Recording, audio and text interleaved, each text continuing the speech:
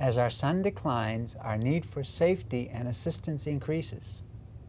Choosing appropriate and quality care for an older adult often requires sifting through the good, the bad, and the ugly. Do you know which care option is right for your loved one? Do you recognize the signs of a quality in-home care provider? To ensure that your loved one will be safe, healthy, and happy, do you know what questions to ask of a prospective in-home care provider? Do scam artists target older adults? Hello, my name is Attorney Ramsey Bahrawy, and welcome to Your Money, Your Life. Today, my guest is Nancy Coulter, President and CEO of Senior Options. She also created Starfish Resources, LLC, to educate the public on resources available to seniors. In addition, she authored A Pathway to Senior Care in San Diego, in which she reveals the ins and outs of the industry. Nancy, welcome to Your Money, Your Life. It's great to have you on the program. Thank you. It's great to be here. Talk a little bit about scams. Now, my understanding is the elderly are oftentimes victimized in scams. Can we talk about the kinds of scams that they're most likely to become victims of? Well, there are so many out there, unfortunately, and seniors are targeted. They were raised to be more respectful and not to question as much as us younger kids have been. So they are a little more gullible and vulnerable because of that. Some of the big ones that are out there is, the internet lottery, emails that come out. Sometimes they're even calling on the phone saying, you won the Irish lottery. And all you have to do is give us $250, and that's the fines and the taxes, and we're going to send you $1 million. Well, anytime you have to pay to get money, don't do it. That's the big red flag right there. They're not going to ask you for that up front. If there's fines or taxes coming from a winning, they're going to take it out of the winning. One of the other things that's being done is they'll call you on the phone and they want to verify your information.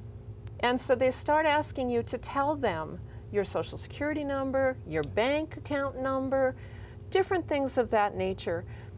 If they're calling you and they have that information, you don't need to be verifying it with them. Just hang up. That's the best thing to do. We've had a door-to-door thing that's been going on where you have two people. One comes to the front door and knocks and tries to take up your time with conversation, while the other one scoots around and comes in the back door and looks for a purse or things like that that might be easily snatched and run off with. That's not so much a scam, but it is something that's been happening with seniors. The grandma scam has been going on for quite a few years, and I actually know of somebody that almost got burned with this one. They call you in the middle of the night. Grandma, Grandma, it's me, your grandson, your favorite grandson, and I'm in a pickle. I need your help. Well, you've just woken up. You're a little foggy. It's the middle of the night. And most of us just automatically go, John? Yeah, Grandma, it's John.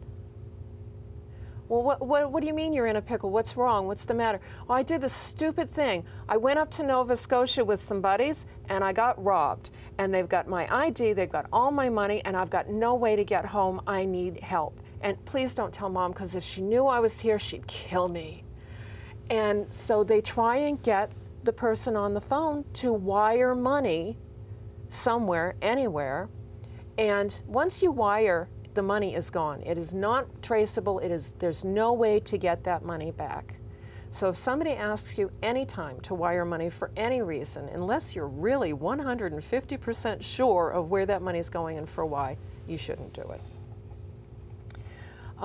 With email now, there's a lot of phishing scams trying to get your personal information. Again, if they're contacting you, they should already have your information. Don't verify things. Don't give out your social security number. Do not give out your Medicare number. Do not ever give out your bank account number. Even when you're paying a bill, you shouldn't put the full account number on the check anymore. Just put the last 4 numbers from the account on the check. That way, if somebody does go through your mail, which unfortunately has happened all too often lately, then they're not getting all of the information about the account. Absolutely. So you're protecting yourself that way. You know, a couple of scams that I'm familiar with, they're more in the nature of home improvement scams. One of them is somebody will come to your house and say, I can do a job for so-and-so much, but I need a deposit of so-and-so much, and I'll be back next week, and you never ever see them again. They take the deposit, they're gone. Another one, which I've seen several times, group of guys will come to your house and say, look, we saw your driveway is in real disrepair, it really needs some work. You know, we can do this tomorrow, and they give you a really low ball price. We can do it for so much, we've got 4 guys, business is slow, we can do this tomorrow, but we need you to pay us so much today. And these guys are gypsies, they're gone.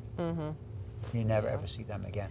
They're home improvement scams is what they are. And they target the elderly. You can understand somebody wanting a deposit up front, so it's very easy to say, oh yes, all right, I understand, and pay it out. But anytime somebody's asking you to act right now, or the deal's not going to be active any longer, say no.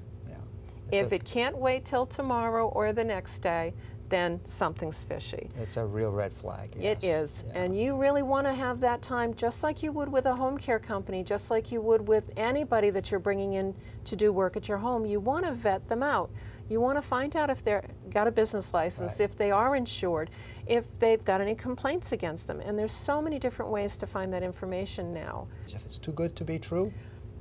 Took the words right out of my mouth. If it's too good to be true, be careful. Be careful. I think that's a good place for us to stop. The number of Americans over age 65 is increasing dramatically. The effects of aging, such as reduced vision, decreased muscle strength, reduced mental processing, increased risk of falls, and reduced mobility, is likely to affect each one of us in some way. As such, deciding where to live in our senior years is influenced by factors such as our health, family assistance, personal finances, and home modification. Scams abound at any age. However, older Americans are more vulnerable to financial exploitation. Be aware of telemarketing scams, identity theft, fake check scams, and home repair fraud. Take steps to minimize the risk of becoming a victim of any such scams. Also remember to educate yourself about resources available to seniors. A good place to start is by visiting and touring both the senioroptions.com and starfishresources.net websites. Visiting these websites will make an appreciable difference. In closing, I'd like to thank my guest, Nancy Coulter, founder and CEO of Senior Options, creator of Starfish Resources LLC, and author of A Pathway to Senior Care in San Diego, for her participation on this program. Nancy, thank you. It's been a pleasure. Pleasure's been all mine. And thank you to you, our viewers, for watching Your Money, Your Life. My name is Attorney Ramsey Bahrawy, Building Your Trust.